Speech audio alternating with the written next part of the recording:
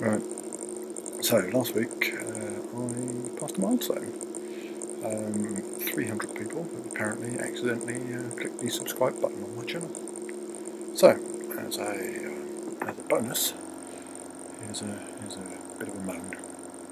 But it's a video about Ocean Gate, or rather about the lot of bollocks that's being spouted about Ocean Gate and the Titan implosion. And most of which is being done in a very venal search for click revenue, disaster farming. Now, I've watched quite a few of these videos, and if I can see that they're bollocks, my fingers working, yes they are. If I can see they're bollocks, it's pretty fucking low grade. I'm not a submariner, I'm not a materials scientist, but I can do maths, and I know a few things about physics and materials. Now, I'm not talking about people who are doing serious videos on this. Hello, motorcycle. People doing serious videos like on this, such as Thunderfoot, whose video I don't agree with but is relatively sensible. Scott Manley, who did a very good live stream on it, and Dirty Garage guy Matt, who used to be at the workshop, who did another very good video on this. But these are people who do engineering type videos, and that's what you'd expect. No, this is people who are just putting out videos just obviously to get the Google clicks. So there's a few things that they all seem to be coming out with, and it's all bollocks. So the first one is, oh my god, they glued the end caps on. How's that supposed to work? It's obviously going to leak. Well, the people who are saying this haven't looked at the videos that we have available and don't know how forces work. Possibly both. Yes, it was a carbon fibre tube. Yes, it was glued to titanium rings, which were bolted to the hemispherical titanium end caps. We know that. And as per the Ocean Gate site, before the thing, which a lot of the stuff's been taken off, but we've still got the dimensions. Dimensions of that carbon tube were 2.5 metres long, 2.54, 1.68 metres diameter, which I think is the exterior diameter, but it doesn't make a great deal of odds one way or the other, or 0.84 metres in radius, and the carbon fibre was 127 millimetres thick. So, all of the force that's applied to the end caps in an axial sense, you do your basic secondary school, vector, splitting your vectors into two angles. All of the stuff that's happening in the axial sense must, according to the design, be transmitted through those glue joints. There's nothing in between. It's got to go down the skin. And the force that's being applied is twice the force that's being applied to one end cap in the axial sense. And the force that's being applied to one end cap is pi times r squared, which is the area of the circle, multiplied by the pressure, because pressure is force divided by area. So if you get force divided by area, multiply it by area, you get the force. And that force is then going to be spread over the area of the glue joint. The area of the glue joint is smaller than the area of the end cap. It is in fact pi times r squared less pi times r minus the thickness of the carbon squared. You take your two circles, take one away from the other, and that's what's left. And if you take the force that's being applied and divide it by the area of the glue joint, you get the pressure that's being applied to the glue joint. So, concrete example, Titan is assumed to have imploded at about 3,300 metres of depth, and the pressure at that depth is about 33,000 kilopascals, or 33 megapascals. Now 1 pascal is 1 newton applied over 1 square metre. These are proper units, right? Because this is engineering. So the force that's being applied to the glue joint is 2 times pi times r squared, multiplied by 33 million, which gets you 146 meganewtons. That's quite a lot. It's getting on for about 15,000 metric tons of force, which is all a bit squeezy.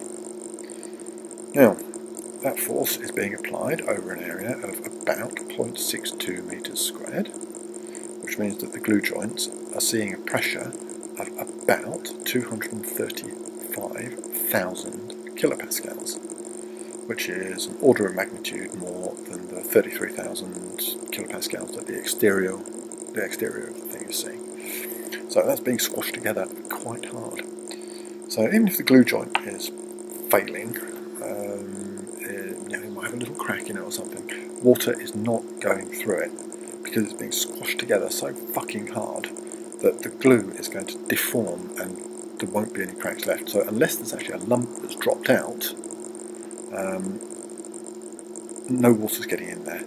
And lumps aren't dropping out because the carbon goes into the titanium ring like that, it's completely constrained. And the stuff that's at the end here, that's not falling out. So, what's the glue there for? Now, there's two reasons, pretty much. The first one is very simple, is to stop the ends of the submarine from simply falling off. When it's not underwater, when you put it in the water, goes down. Not good. And the second one is actually to fill the voids that you get between the titanium ring and the carbon tube. Now, these are two machine surfaces, but machine surfaces are never perfect. And while the forces that we're talking about will deform stuff, voids and high points will create pressure concentrations, and pressure concentrations mean instant delamination pretty much. So you put the glue in there and that fills all the voids and you've just got something that's pretty much solid, and you guarantee that the area you're applying that force over is the area that you wanted.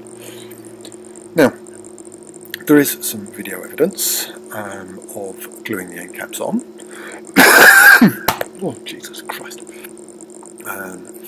That video evidence is, I believe, of the first hull, the one that they scrapped after it started making lots and lots of horrible noises on its first dive. So, looking at that evidence and assuming that they didn't change their techniques, you can see that they're mixing the glue by hand, not the best way to do it, applying it by hand. They don't seem to be degassing it, although they could have done. And there doesn't seem to be any squeeze out on the glue, which might mean that there's not enough. And that could be why the first hull made horrible noises. It could be that they didn't put enough glue in there. But who knows? It's potentially pretty shoddy. It doesn't seem to have been done in any sort of clean room. There's nobody wearing noddy suits and hairnets and shit like that. There's a bloke, wiping a piece of titanium with a dirty rag and he's putting his hands on it. But talking about how they did it is pure speculation if you're basing it on that particular video. And the only thing you can really say is that they almost certainly should have autoclaved it. They didn't autoclave it, we know that. They didn't autoclave either of them. Now, if the glue had been a real issue, I think it would have been a one dive and you're done thing. You get down to depth, the whole thing starts to delaminate, bim bom bim bam, and you don't come back up again. Now, there's another load of steaming wank that comes in, and that's carbon doesn't bend. Carbon doesn't flex, it shatters. Well, that's absolute bollocks. Carbon can and does bend. Pretty much anything bends if you force it enough. It's very stiff, but it bends. You can use a carbon fibre fishing rod and, bends quite a lot. It bends all the way up to its elastic limit and then it goes snap. And yes, it does go snap. Its failure is drastic and shattering. It's a glass failure. Hell, but we do make springs from carbon fibre even, so, hey. carbon fibre has an almost negligible plastic deformation zone. So yeah, it just explodes once you get past the elastic limit. So would using another material have saved the people on the Titan? Well, maybe yes, maybe no. If their design is going up to the elastic limit, then definitely not. Now, I'm going to say that they weren't completely stupid. They almost certainly weren't designing up to the elastic limit, at least not deliberately.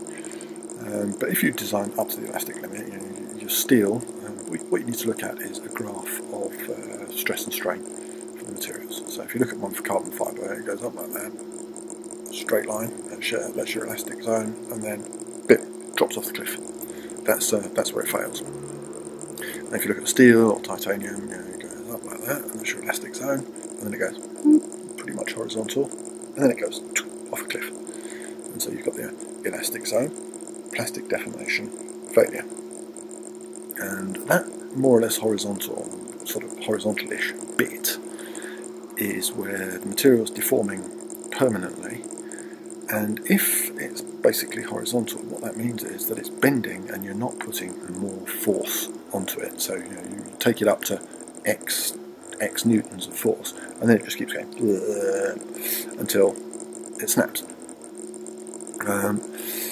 So you've seen the videos of train carriage doing an implosion, steam implosion, where they boil the water off and the whole thing goes like that.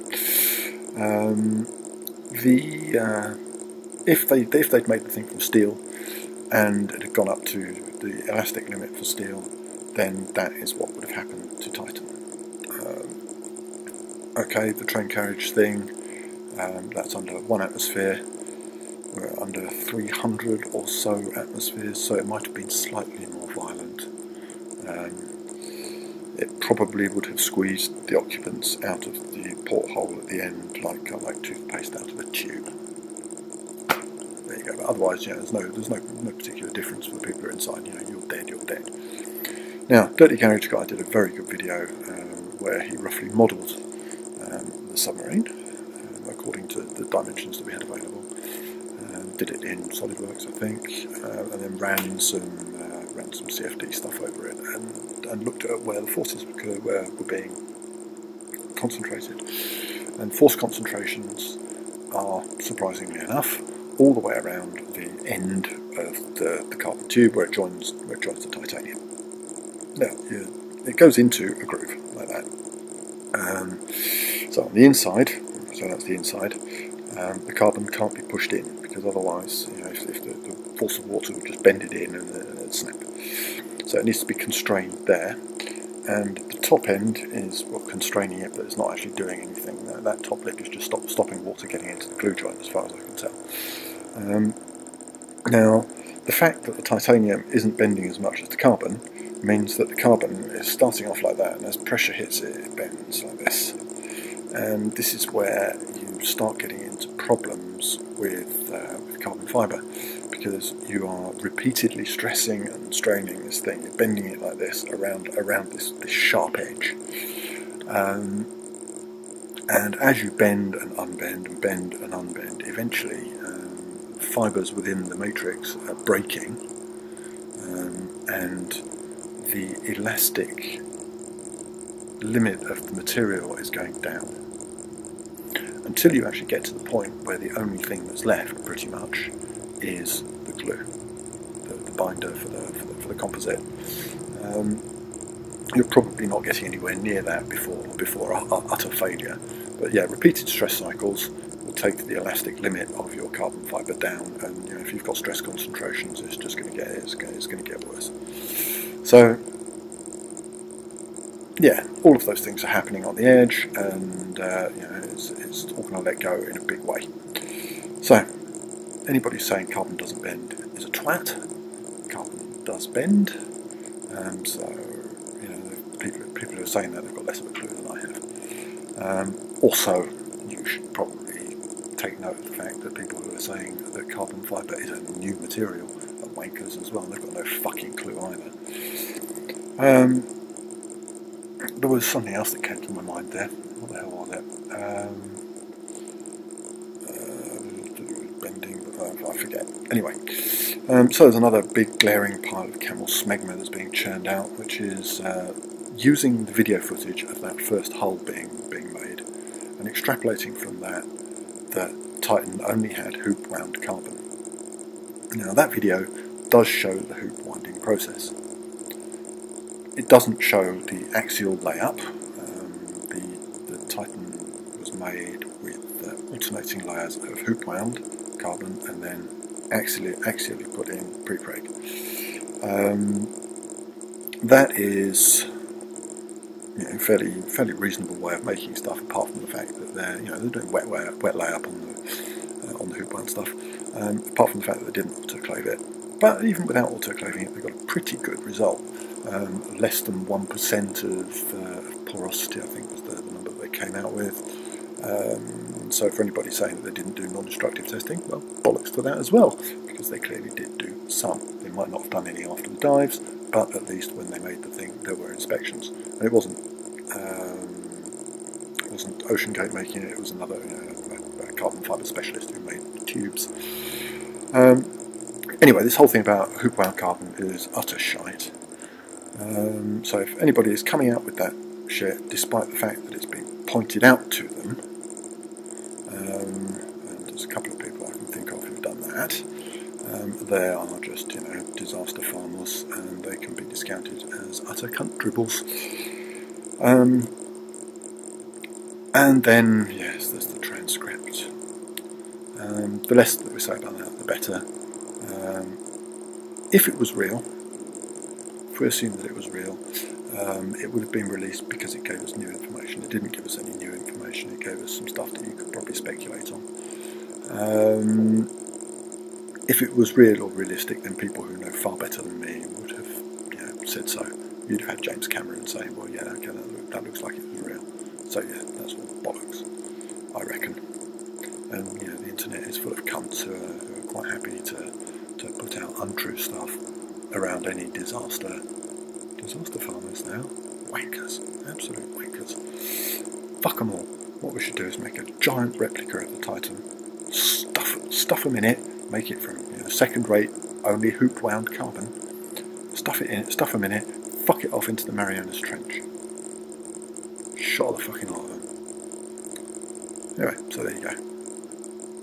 Oh, and yes, on another note, a much more positive note, when I blew up my variator, my VFD, and the motor went out with it on the lathe, I did actually buy another VFD. I haven't fitted it yet, it's sat under my desk. I contacted the manufacturers, who are Chinese. Lots of people shit on the Chinese and say they can't make good stuff, and they've got no support and all the rest of it. They have sent me a repair kit for my VFD, pretty much free of charge. It contains basically the guts of the VFD. Their technical and customer support people are fantastic. So, if you're looking to buy a VFD, get you one of these.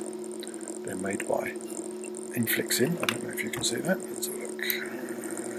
Can we see that? Yeah, that's the name of them. They've got a couple of stores on AliExpress. They're cheap. I mean, they are basically a throwaway device, but they seem to do the job, and they're actually more advanced in terms of their firmware than most of the other ones that I've come across, including big name European manufacturers. So yeah, nFlixin, good lads. Anyway, bye.